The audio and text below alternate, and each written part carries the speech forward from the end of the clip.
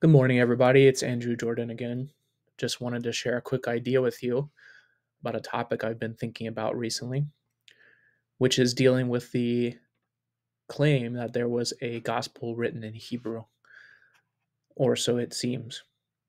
Many church fathers, early church fathers, and from the second to fourth century, claim that either the Gospel of Matthew or the Gospel of the Hebrews, or perhaps an unnamed Ur Gospel or source Gospel, was written in the Hebrew language, as it's commonly translated. This in Greek is Hebraivi dialecto, which is mentioned in Papias. The question is, though, that we have two ambiguous words next to each other in the Greek, both of which could lead in different directions. So we really have to understand what those words meant in context to understand what the meaning of this phrase might be. Many translators assume that it means Hebrew language. However, as I'm exploring in a paper that I'm currently working on, and getting ready to submit, that the word that we would translate as Hebrew um, has been understood to refer to either Aramaic or Hebrew. However, there has been a recent analysis by scholars that Booth and Pierce that um, questions the traditional assumption that this could refer to Aramaic, showing quite convincingly that this word in antiquity always referred to the Hebrew language. However, the word dialecto, um, or dialectos in the nominative is not as unambiguous as the word for Hebrew and Greek. Um, and the word dialectos can refer to a number of modern linguistic phenomenon, which we might associate with dialect in terms of regional variation. The dialect of consider London versus New York or Boston or Los Angeles, the southern United States, South Africa, etc. Or it can refer to stylistic variation, which you might associate with the context in which you're speaking. So, for example, speaking with a um, dignitary or a government official, or someone you're not very familiar with in comparison to your own family or friends, you're going to have a stylistic variation on how you speak, or even socioeconomic status variation. So you might consider the speech of a working class blue collar person versus a white collar Harvard educated lawyer, for example, or something like that. This is all the possible meanings of the word dialectos, which complicates the interpretation of Hebraivi dialecto in the Greek, which is coming directly from Papias in the second century, however, as quoted by Eusebius much later.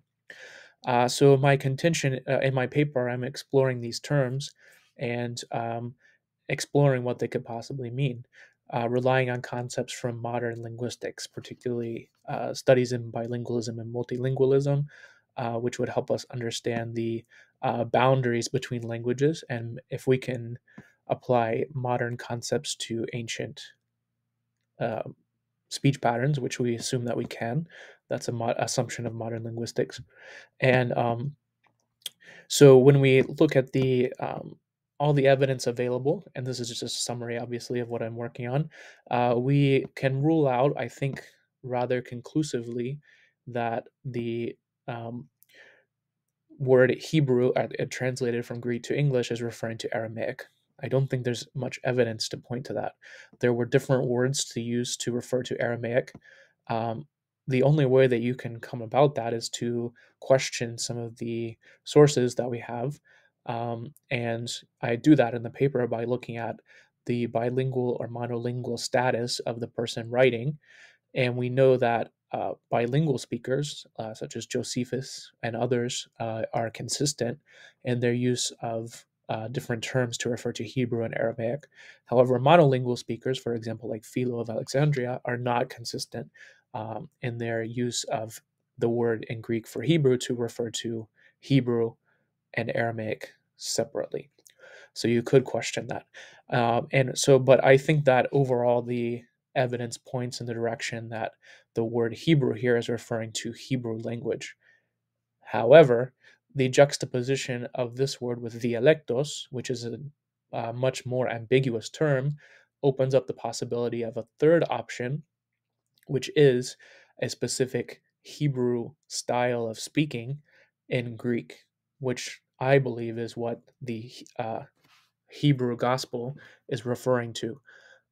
This would be much similar to Jewish linguistic repertoires, as has been studied in multiple occasions in different languages.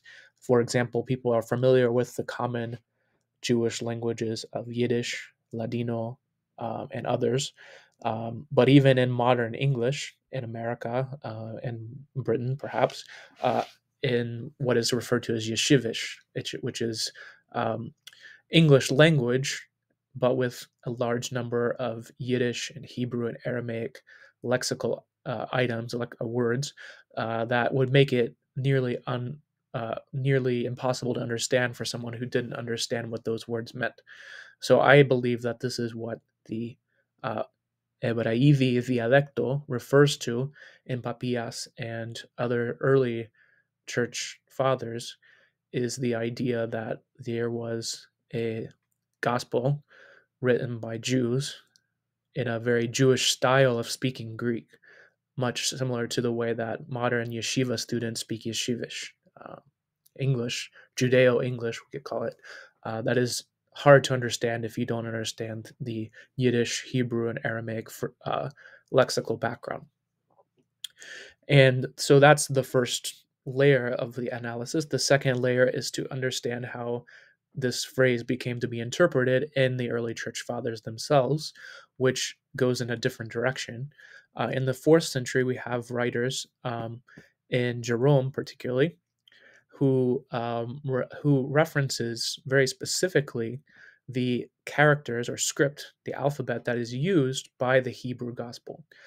He clarifies that the Hebrew gospel he's referring to is written in the Aramaic language, but in the Hebrew script, which is a very specific term that is referring to what we now know as block script, or the alphabet that you would commonly associate with Hebrew. Was not always the alphabet associated with Hebrew. It was first written in a different script called Paleo Hebrew script, which is maintained to this day by the Samaritan community. And so Jerome is saying that the language, what we would call language of the text, is Aramaic, but the script of the text is Hebrew. And this script was given special religious significance starting in the first century, perhaps. And this is evidenced in the Dead Sea Scrolls, where we can see the transition from Paleo Hebrew to block script Hebrew, sometimes called Aramaic or Assyrian script, because it actually originated for the Aramaic language. Um, and Epiphanius also references the script of the original Hebrew gospel, which is variously associated with Matthew or the Gospel of the Hebrews, depending on how you interpret the references themselves. But Epiphanius also mentions the script that the language is written in, specifically referencing the Hebrew alphabet.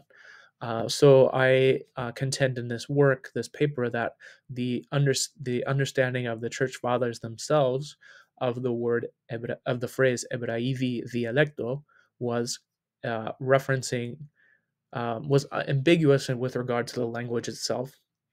It's not clear if they understood it to be Hebrew or Aramaic, but what was important to them was to clarify that it was written in the Hebrew alphabet, what we associate today with the block script. And this was done to give religious significance to the original gospel text, which I believe they were probably associating with Matthew, but possibly the Gospel of the Hebrews. This would have been important for them at that time to establish the antiquity of their new religion in Christianity, which did not have the same uh, and the same status of being an ancient religion as Judaism did. So the linking of the gospel text to the Hebrew script gave it an additional claim to antiquity. and serve the needs of what the church fathers were doing in their time and in their interpretation. That's all I have for you today. Everybody have a great day. Bye.